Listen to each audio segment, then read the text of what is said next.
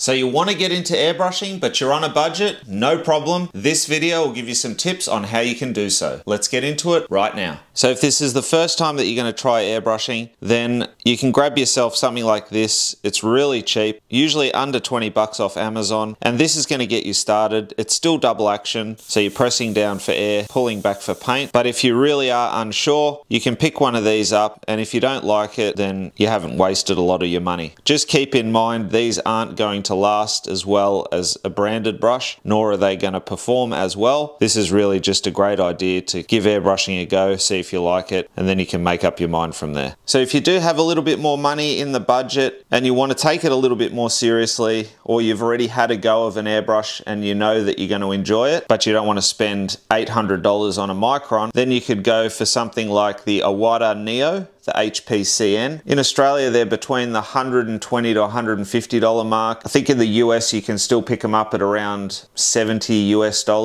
I'll pop some links in the description below to all of the products that I'm talking about to help you out, so check that out if you are interested. But this is a great double action airbrush. It's a reputable brand, and it's one that I've used in my classes for many years, and something that you can easily get spare parts for, and it's going to last you a lot longer than one of those cheap red ones or any of the other cheaper brushes that are out there. So the next brush that I'd really recommend is the Awada Eclipse. This one has a 0.35mm needle nozzle setup. So does the HPCN Neo that I just mentioned earlier, but this one is Japanese made. The Neo is cheaper. It's made for Awada, but it's made in Taiwan. Now retail on this one in Australia anywhere from sort of $220 to $250. Keep in mind these prices are fairly current at the time of recording this video, and this one in the US you'll find under the $200 mark. This brush is a workhorse. You can definitely get fine detail out of this, no problem at all, if you over thin your paint and reduce your PSI. I have loads of videos explaining how to do that, so if you do have the money in the budget, this is one that I would recommend. And this one here is the GSI Krios PS289. This one runs a 0.3mm needle nozzle setup, and it also has a MAC valve, which is nice and handy. Now this one,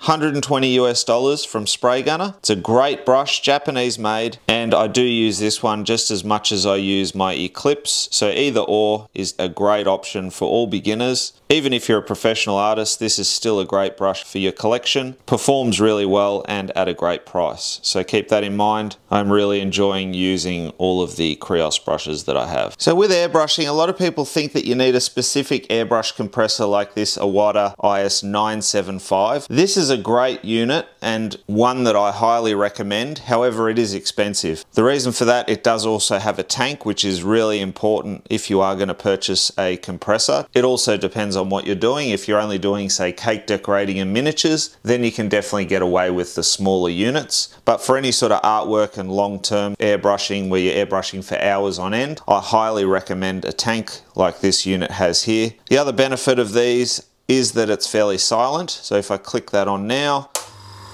that's as noisy as it gets. So if you're working in an apartment or you're really close to your neighbors and you don't want to upset them, then this is something that you would want to go for.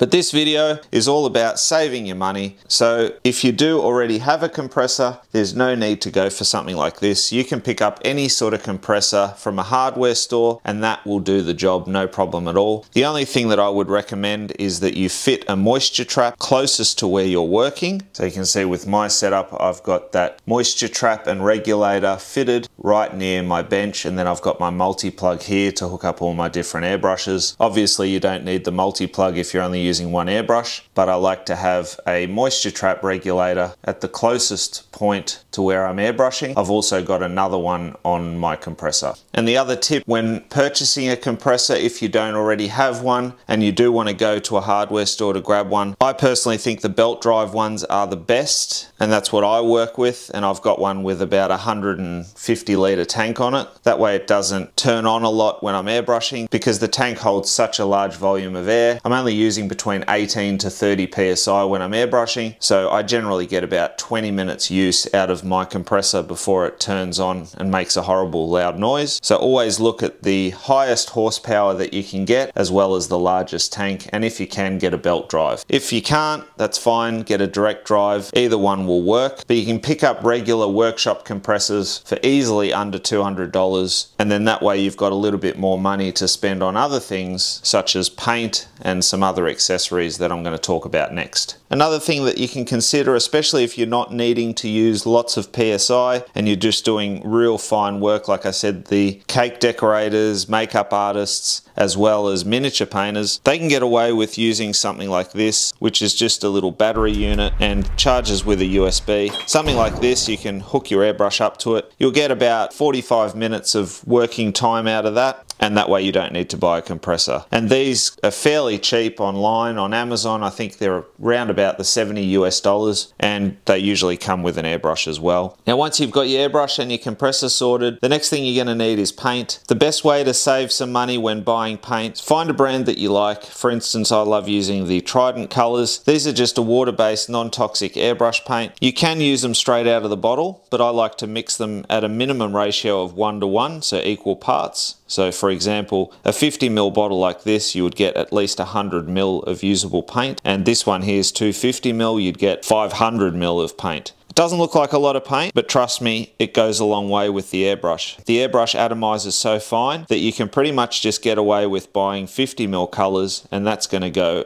a very, very long way, especially with something like Trident, which can be over thinned. Trident also do 10 ml colors, which is a great option if you just want to give it a go. And those 10 ml colors from Trident come in a kit like this, so you can get all sorts of kits. This one here is just the flesh tone set. They also generally come with a reducer concentrate. So this 10 ml reducer, you mix with bottled water, that's going to make up 100 ml of usable reducer. So this is a great way to buy them. A kit like this flesh tone set is $29.95 at the time of recording. That's Australian dollars. And for as low as $20, you could get the primary set, which obviously comes with your primary colors. And to give you an idea, this is the 50 ml primary set, and this one at the time of recording comes in at $59.95. So great value if you just want to get into it and give it a go. You can mix up all your colors, and that way you're going to save yourself a lot of money. This one in particular also comes with 4 of these mixing bottles, so you can be straight away mixing up some of those additional colors like your flesh tones and things like that before buying them in other kits or individually, which is going to cost you more money in the long run. So if you do want to get your hands on some Trident paint, you see me use it in loads of my videos, then you can purchase through our website, and we ship Australia wide. However, we don't ship overseas. If you are located overseas, especially in America, then our friends at Airshot Stencils are the US distributor of Trident, so you can order it through there and also grab a couple of stencils while you're at it, and they can ship it direct to you. So great product, and again, I'll pop those links in the description below. Okay, so let's say now you've still got some money left in the budget. I've saved you some money with your airbrush choice. You've saved money on your compressor because you've already got one that you can use. So you've put that to an airbrush, or you've used that to purchase your paint, and you've got some spare cash. These are some of the products that I would recommend. Obviously, you're going to need an air hose. So I love using the DT110, the straight shot hose by Iwata. Nice and light, super durable, and just a great all-round hose. I prefer these to the braided ones, but either or will work. The airbrush cleaning kit by Iwata, also great. Comes with some wipes, a magnifier, which is really handy when you're trying to figure out if your nozzle is damaged. A couple of specific brushes and cleaning tools, as well as some Iwata lube. I don't tend to use it. It's up to you if you wish, but it also has airbrush cleaner, which is heavily concentrated, so you can use that, and comes in a nice little case so you can keep all your bits and pieces together. The one thing that I love, and you've heard me speak about this before if you've watched my videos, is the nozzle wrench, and you can see that is an item that I highly recommend. So if you purchase this, it comes with the nozzle wrench, but if you don't want to get this, that's fine. Then go ahead and invest some money in this nozzle wrench. You will not be disappointed. It will save you lots of money in broken threads, as it allows you to remove the nozzle from the front of your airbrush, not wrenching it with those horrible wrenches that come with your brush and risking snapping off the thread of your nozzle.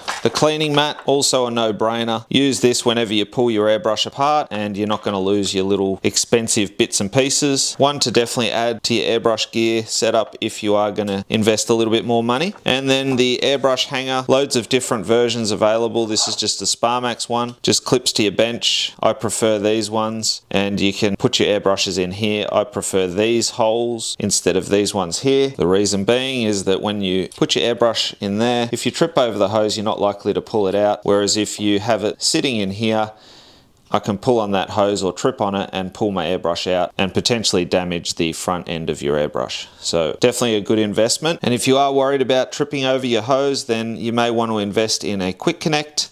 They make it nice and easy to detach your hose, and then your airbrush will sit safely in your holder. Plus, it's also handy if you are switching between multiple airbrushes using only the one hose. This is just a cheapy one. You can get all sorts of expensive brands. I know a lot of people say that they have issues with the cheaper ones. Personally, I've had a pretty good run. Maybe I just got a really good batch, but if you're worried about it, you can definitely invest in the Awada branded ones or something of a little bit better quality. All in all, a quick connect is a definite, in my opinion, when setting up your airbrushing gear. And the last item that I think is really important is the cleaning station. Again, you can get a Awada branded one, which is really great. It's got like a little rubbery disc on the bottom. The beauty of these is they do run the filters, so you can switch these out. You can see mine is really well used. It does have a little holder thing there. I take them off, personal preference, but the good thing about this, it controls the overspray. So definitely a good investment, especially if you are airbrushing in a confined space with minimal ventilation. I will pop a video in the description discussing airbrush safety, very important, so definitely watch that after this video. And that's going to talk about everything that you need to do to stay safe when airbrushing. So to continue your learning, be sure to check out some of the other videos and playlists that I've got listed here.